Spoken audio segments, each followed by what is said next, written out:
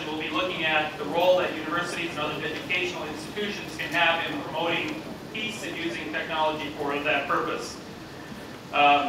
We have agreed as part of a panel that we're going to structure our morning time here so that each of us have about 3 to 5 minutes to give a statement and then open the floor to some conversation and dialogue. And we've all agreed that we will try to live with that. I know that on the panel there are people who have the perspective of a rabbit and some who have the perspective of a duck, but we also have the carrot of time and lunches at once, so we will not be able to drag this out too long. I will begin. I'm Lowell Liebert, Director of Peace and Conflict Studies at the University of Waterloo in Waterloo, Ontario, Canada. For anyone who knows of the University of Waterloo, oftentimes one thinks about technology, computer science, engineering, computer software. We also have a Peace Studies program that teaches around 1,200 students per year. We offer about 16 courses, have about 140 students who are majoring or minoring in Peace Studies. And we only offer a bachelor's degree in Peace Studies at this point. We're hoping to get a master's degree sometime, but that has not happened yet. We've been intrigued by the power of the potential peace network and how it can increase the effectiveness and reach of our program. And I'll simply throw out 6 different ways that we're considering and looking into ways that the Power Peace Network can benefit our program. And I'll just go through these very quickly and we can talk more about this in the question time or later this afternoon. The first way that we see the Power Peace Network being available to improve or enhance the impact of our program is through offering students the option to do digital assignments. We're starting that this fall for the first time. The first assignments were not quite ready to profile here at this conference, but we have a group of students who are doing that for the first time, and they're sharing back with us, telling us that this was very effective. The new way of using Medium to actually complete an academic assignment and yet make it accessible to others. Number 2, we would like to encourage our students to work on some of their assignments together with students from other parts of the world, to actually collaborate to offer, collaboratively do assignments. We don't know how to do that yet, but it's clearly something that we have agreed to in principle and would like to actually explore how that might be done. 3, our university has agreed that we are ready to make available our distance education courses free online to anyone to use, to borrow, to adapt, to edit. We only have one course like this so far, and I uploaded it this morning at 7 o'clock on the Power Peace Network. So if you want to take an example of, or look at an example of what that might look like, we do have one course like that now, and we'd like to continue that. Number 4, we would really enjoy working with other universities to collaboratively develop courses like this, so that other universities would put their courses online as well. We can borrow, we can learn, and through that process of mutual cross-fertilization, all of our programs become deeper and take the cross-cultural perspectives more seriously. 5, we would actually like to explore whether it's possible to jointly teach a course with another university in real time in another place in the world. A course on an issue like climate change and peace, or environmentalism and peace, or something like that, to actually offer it at 9 o'clock in the morning Toronto time, which might be 3 o'clock in the afternoon Uganda time, and actually offer the course together with another university, co-teach it with digital technology. And lastly, we'd like to explore whether the Power Peace Network can be useful in collaborative peace research. We think there's potential. We don't exactly know how to do it, but we think there's potential. So these are some things that we're thinking about at the University of Waterloo, and we'd clearly like to have conversations with others of similar interests. At this point, I'd like to turn the discussion over to some of our other panelists here, and I'd like to start with Professor Boonlard Supakahati, who is the chairman of the Graduate Program in Communication at Bangkok University, to offer some preliminary comments. Thank you, Mr. Chair. Good morning, ladies and gentlemen, and also students.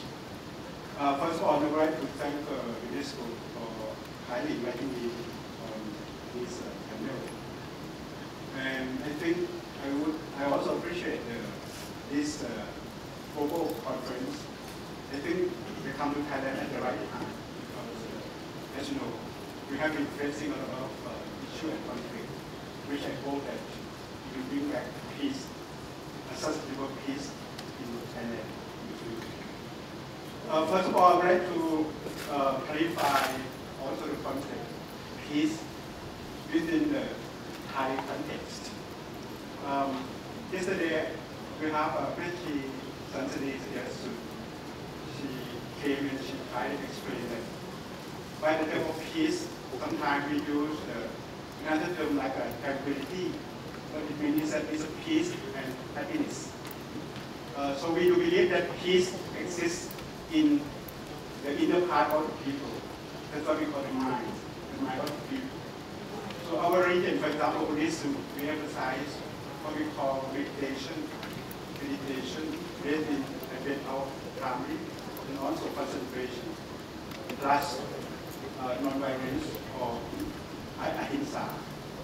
So we do believe in peace, and definitely we cannot isolate peace from other concepts, especially conflict or many other issues in our society.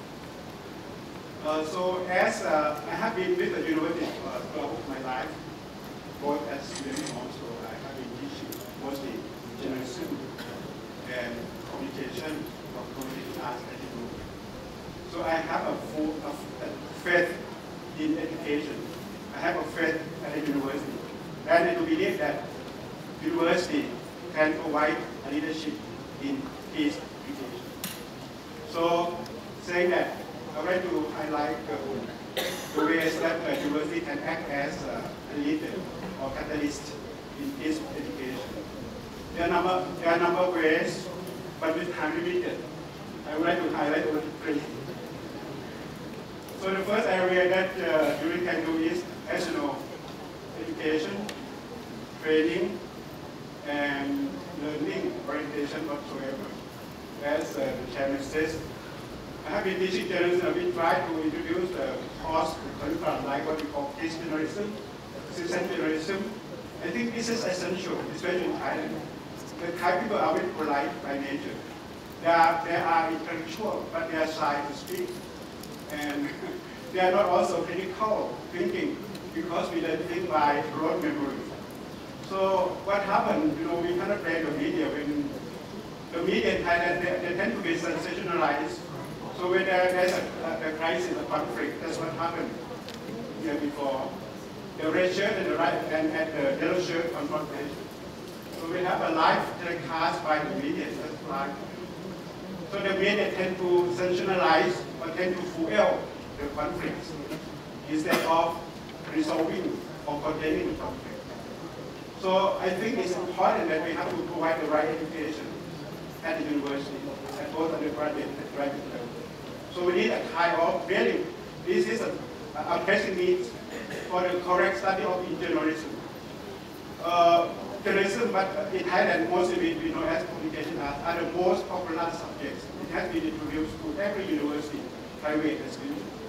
So I do believe that if we have a direct way to target our young people, youth, especially students, this is the right thing that we have to do through the university. Apart from education program, we also have like a media literacy, or like some other thing that I kind of think of. And the second area, what I want to suggest is that is a research. We have done a lot of research as graduate students in related areas like human rights, right to communicate, and a lot of climate change and some sustainable solutions, something like that. That we involve students, mostly graduate students. And they did a lot of research during the crisis. The research and but they probably manage about the conflict, but they don't know how to solve conflict. So a lot of cases, a lot of research of ideas that we have done during the tour. The last area of this chairman that I think we can collaborate at university is what you call now PPN, Power Peace Network. I do believe, I appreciate this concept because it is really a public opinion that is important. It's true that information is a knowledge. But through information, we want to know the truth And it should be based on the right information. If the right information, the truth, that's what we can have a sound public opinion. So that public opinion, if we can create through the youth or the young, that would be a pressure. That would be a pressure that probably connected, but through the website or through many ICT. Our students, my students, some of them are here, they are quite advanced in technology. But our website, they don't mention the peace mostly. So what is weak is a content. So we need to create a content related to peace.